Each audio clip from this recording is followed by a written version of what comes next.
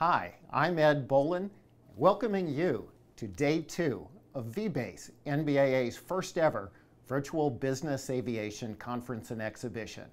Today, our speaker is Erin Meyer, who joined with the co-founder of Netflix, Reed Hastings, to author the current best-selling book, No Rules Rules, Netflix and the Culture of Reinvention. Today, I'm going to interview her in depth about her book and the principal learnings from that.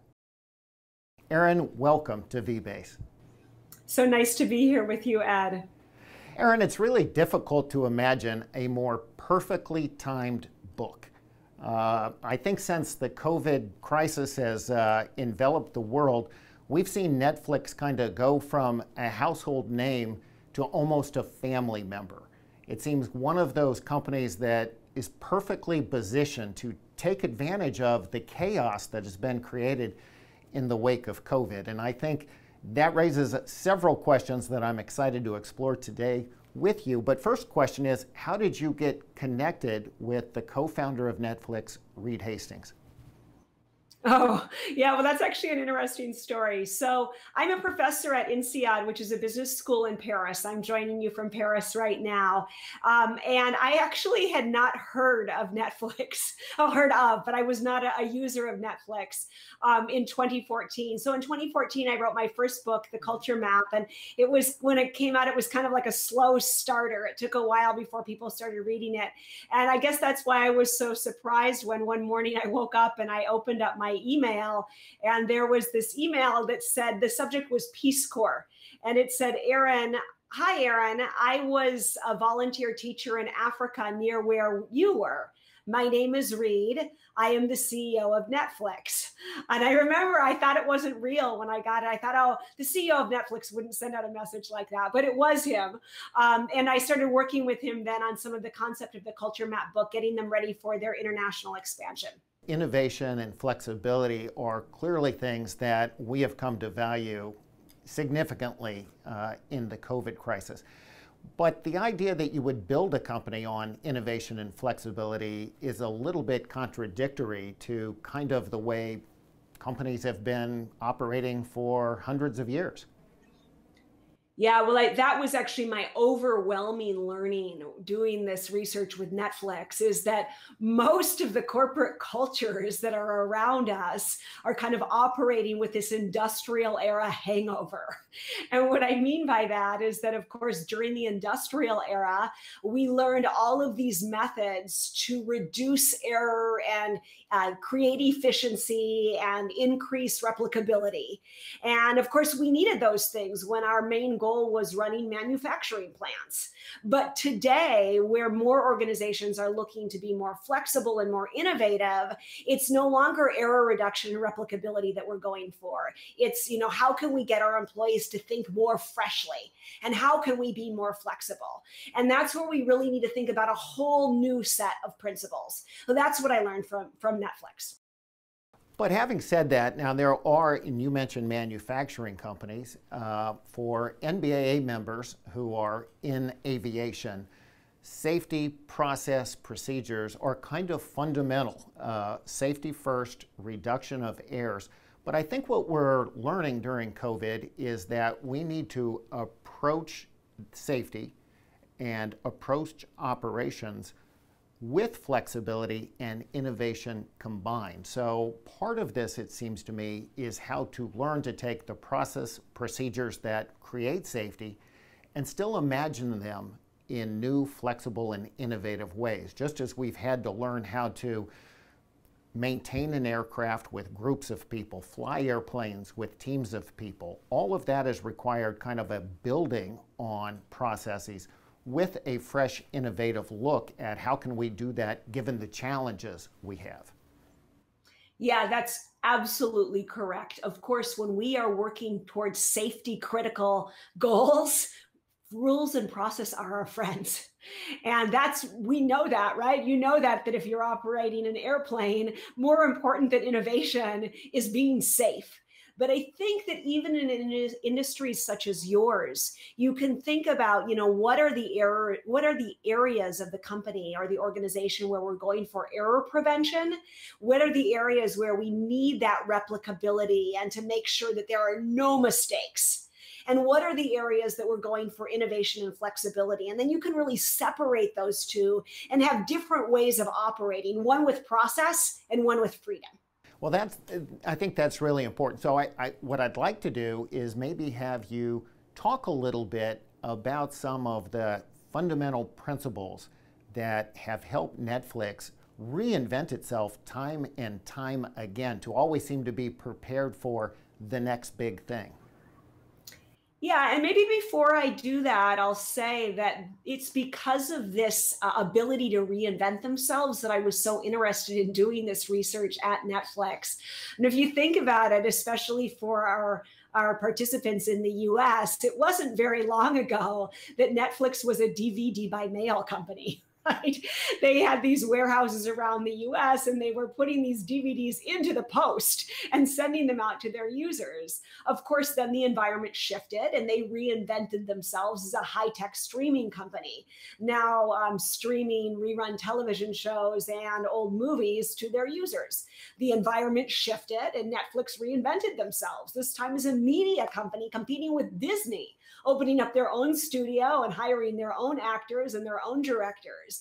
And I think that's the kind of flexibility that is so rare and now so sought after. So we really have some critical things to learn from this organization. And some of them have been relatively radical in the way that they have approached it. But I think, among other things, you talk about in the book the importance of getting top performers. I think Netflix calls it talent density. Can you talk a little bit about the importance of attracting and retaining key talent? Yeah, so when Reed started Netflix, I mentioned earlier that he had this idea of trying to have less rules and process and more employee freedom. But he also was concerned that as the company grew, if he didn't put rules and process in place, that the organization would descend into mayhem, right? So he kind of tried to think about how to make that work, how to set it up. And he realized a couple of things. So we can kind of say that's like the Netflix experiment, right? The first was that most rules and process at most companies are set in place to deal with those, let's say, not great performers, right? The really high performers, our best employees, they don't need a lot of rules, right? So his thought, what if I did an organization that was made up almost entirely of high performers, right? Those create a higher talent density in the same amount of people. And then in addition, what if I try to add a good amount of candor? So people are giving a lot of one another a lot of open feedback. And that would create a co-accountability, which would then allow me to have a lot less rules in the organization. So that was kind of like the overall structure, the overall experiment, which I think we can see worked out. Yeah, so talk a little bit more about that, the importance of top talent. How do they identify them? How do they attract them? How do they retain them? Yeah, so they say at Netflix, adequate performance gets a generous severance. And I know when people hear that, it sounds a little bit cold. But I think the really important principle here is that performance is contagious. And we know that from a lot of research. So I have this colleague in another business school named William Phelps, and he did this fascinating study where he invited 4 MBA students into his lab at a time. He gave them a 45-minute task, and he rewarded them financially based on how well they did. Now, unbeknownst to them, on half of the groups, there was this interloper who was this actor named Nick. And Nick had been hired to act just like a regular MBA student, but also to behave in a way that was, let's say, a little bit less amazing.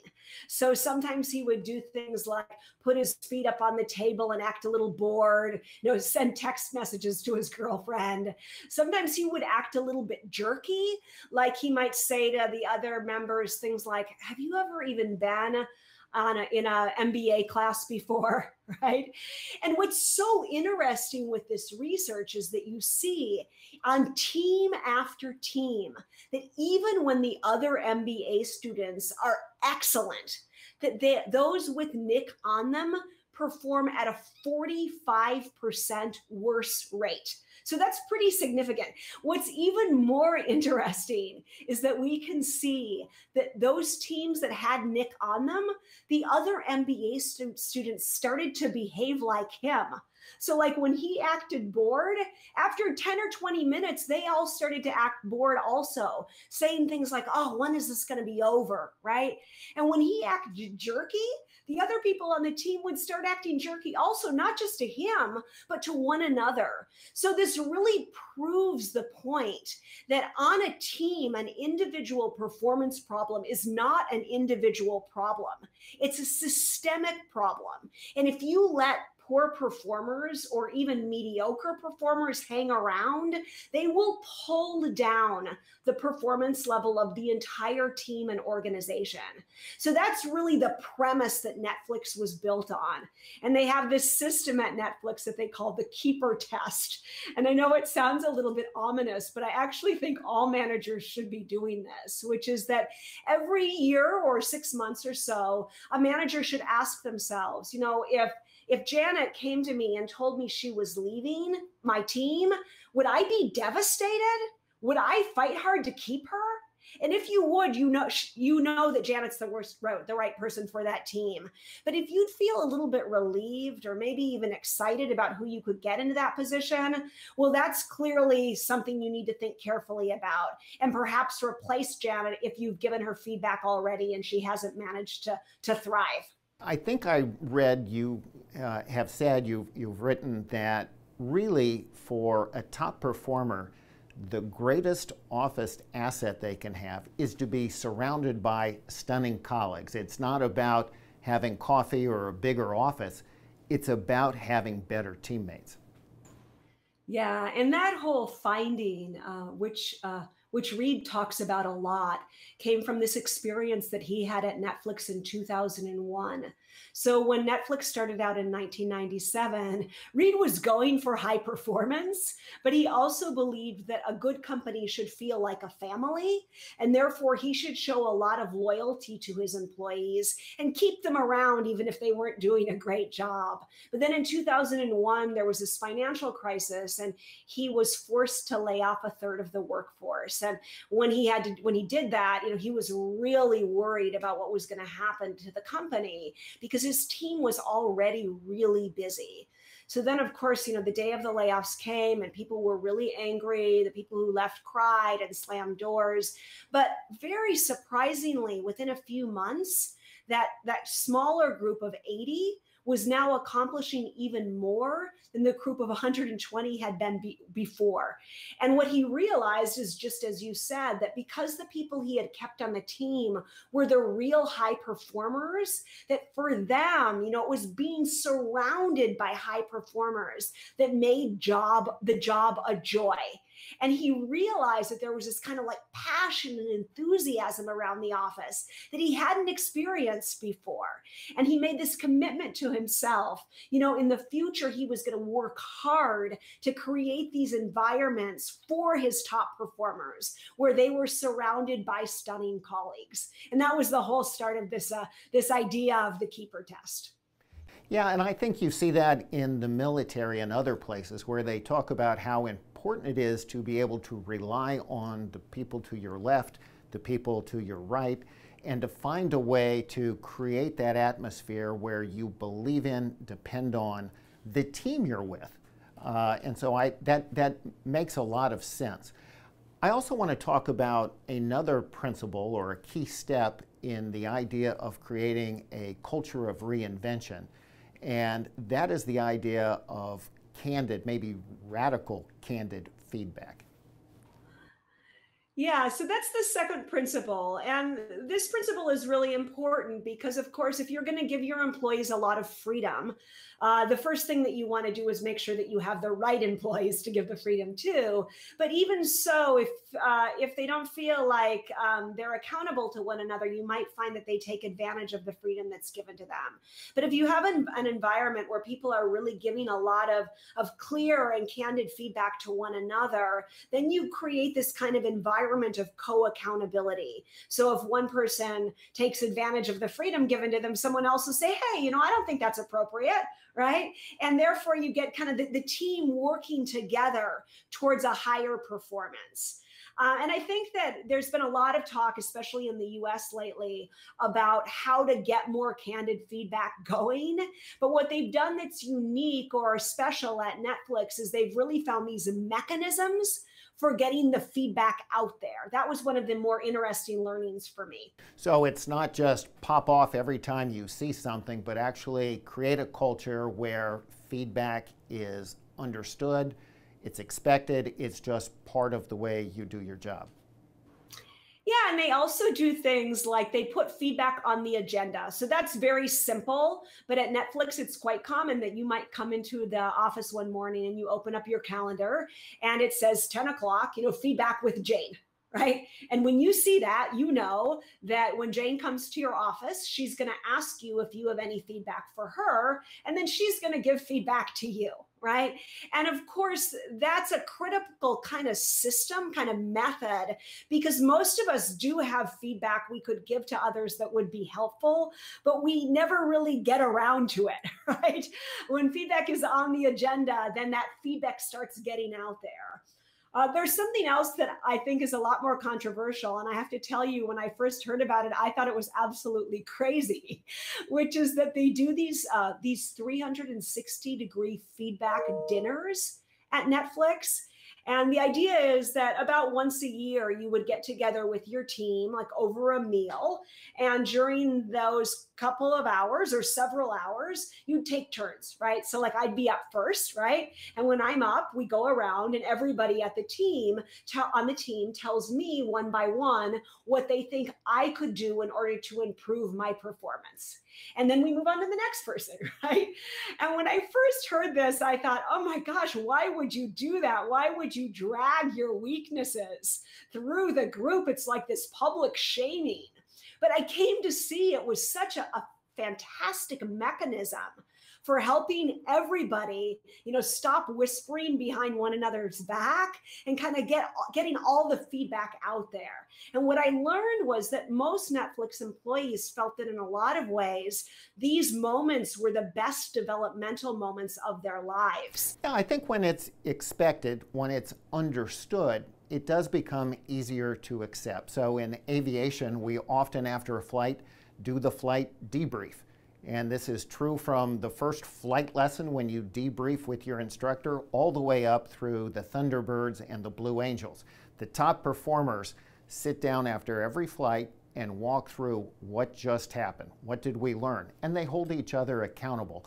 So while the idea of kind of radical or candid feedback is in some cases a little bit shocking to organizations that do annual performance reviews, the idea that you're going to constantly evaluate people and they're going to understand that that's appropriate, that does seem to make sense even in companies that have been around for a long time. Feedback is really an important principle. Yeah, and once you get the hang of it, you can start taking it to new extremes. I mean, I had this, because I think once you start at the systems and people start recognizing, as long as my feedback is meant to help, that the person I'm giving it to will appreciate that I've dared to give it to them. So talent density, candid feedback, then the third step or the third principle, remove rules. Can you talk a little bit about that? Because I think most of us, we think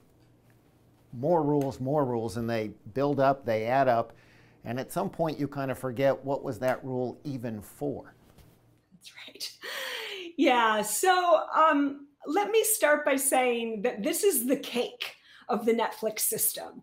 And what I mean by that is the whole idea of adequate performance gets a generous severance and the keeper test. Like some people love that and some people hate that. So that's like the spinach, right? The whole idea of giving a lot of candid feedback. Again, some people love that and some people hate it. That's like the squash, right? But the deal is that if you eat your spinach and you eat your squash, then you get to eat your cake. And everyone loves the cake, right? So once you have your talent density in place, you have those high performing teams. Once you have a culture of candid feedback, creating this co-accountability, then you can remove the rules and process that are in place that guide your employees' actions and keep them from, let's say, doing their most innovative and flexible work. So at Netflix, there are 3 types of rules and process that exist at most organizations that they do not have. And the first are what we'll call policies. So for example, at Netflix, the vacation policy is take some, right? The travel and expense policy is act in Netflix's best interest. And the maternity leave policy is do what's best for you and your baby, something like that, right? But those are really symbols. Those policies are really symbols of freedom. And when, of course, you give your employees symbols of freedom, that in turn elicits emotions and actions of responsibility in your workforce.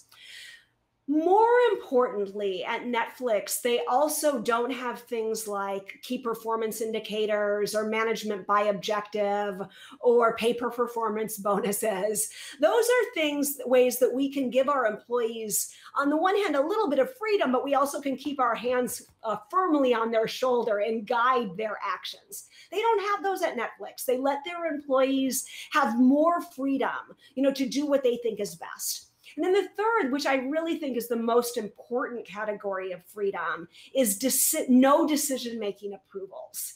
And I think the best image of this is to consider the pyramid versus the tree. So at almost all organizations, decision-making is like a pyramid, right? You've got the CEO at the top, and then you have your lower level employees that are kind of at the bottom of the pyramid. And of course, the lower level employees, they can make inexpensive, unimportant decisions. But for the more expensive, important decisions, they have to be pushed up the pyramid for approval. Right. And that reduces risk and makes sure that that we don't make too many mistakes. Right.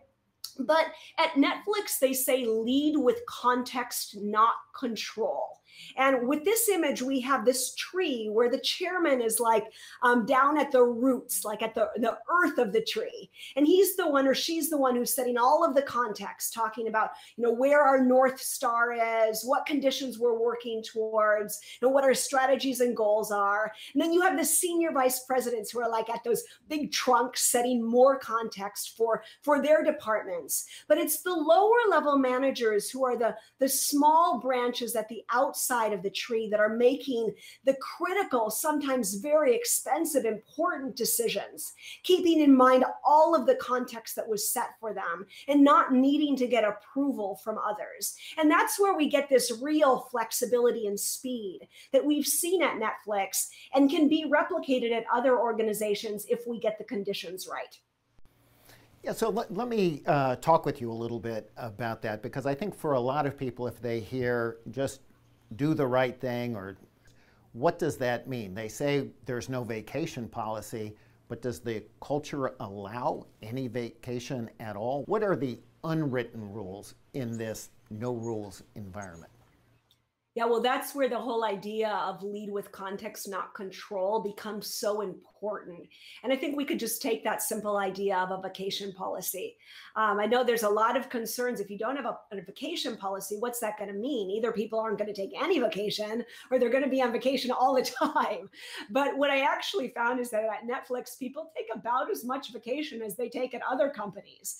And that's because they look around them for the soft, the soft guidelines. What's my boss doing? What are my colleagues doing? And then based on what they're doing, I see what's appropriate for me. And of course, then a boss who's leading with context, not control, is saying to the staff, I want you to take, a good amount of vacation, and these are the things I want you to shoot for, and these are your responsibilities in the office.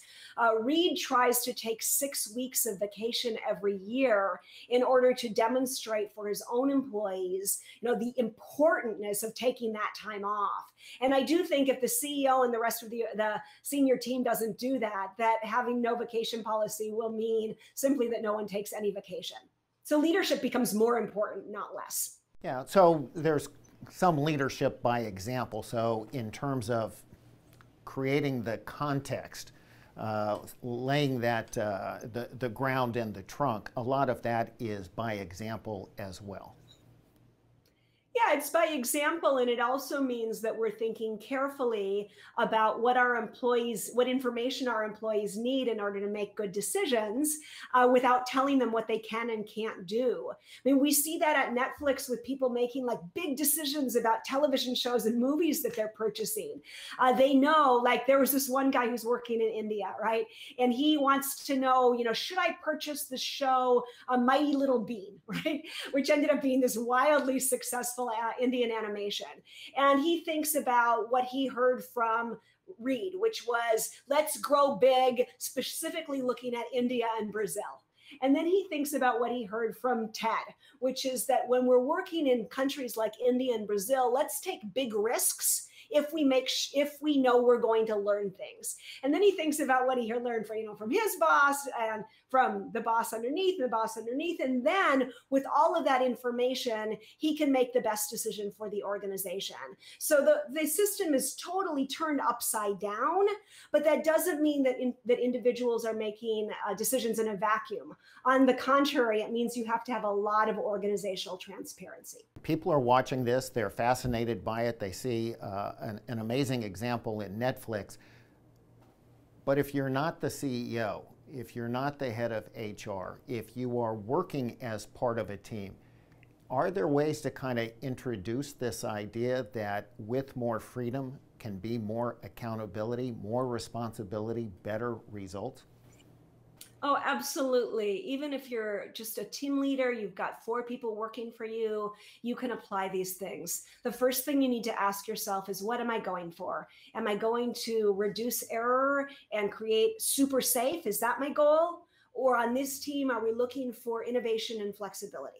Okay. Once you've determined that, if you've decided on this specific team, our main goals are innovation and flexibility, then you can just walk through, am I doing what I need to get my highest performers I can on this team? Am I really trying to hire the best? Am I paying top of market? Am I using the keeper test to make sure that I weed out any non-desirable employees? Once I've got that in place, then I can start getting this candor going, right? Working as a team to think about how to give more feedback. And then I can start thinking, okay, maybe I can't say no vacation policy because we have a vacation policy across the organization, but I certainly can adapt my own leadership style to give my employees a lot more freedom in order to take advantage of their talents and to create a more flexible, innovative environment. Yeah, and it seems to me, we talk about great cultures, and the one that always gets brought up is NASA during the time we were going to the moon. And there was a lot of talk about how if you stopped a janitor at NASA and said, what's your job? And the response would be, I'm helping get someone to the moon. And I think that is the culture does permeate an organization. I think if you're not at the top, though, you can take a proactive step by asking why. What do we value? What are the decisions based on? Don't just give me what I need to do, but tell me why I need to do it. Yeah, and if we're going to be doing that, I think I'd like to move on to another really interesting lesson that I learned from Netflix that I'm teaching in all of my classes, which is that when you have discussions with your team about the values that you want to have on your team, about the culture that you want to have on your team, don't focus on absolute positives like we believe in integrity or we believe in respect, because those things, they easily just turn into a kind of blah, blah, blah, right? To dreams, aspirational dreams. Instead, think about the really tough decisions that your employees have to make on a daily basis and tell them which way to turn. So for example, if I'm in a situation where I need to decide whether to fire, a mediocre employee, should I keep that person on the team in order to create a family environment? Or should I move that person off in order to create a high-performing environment, right? These are the real tough dilemmas we need to think about. And I think if we're constantly debating those kind of tough dilemmas, that we can create a real culture in our team and organization that takes a root and isn't just a lot of, let's say, small talk on a poster in the lunchroom. Erin, you've been great to be with us today. Again, the book is No Rules Rules, Netflix and the Culture of Reinvention. It's already a bestseller. It's been nominated for Business Book of the Year.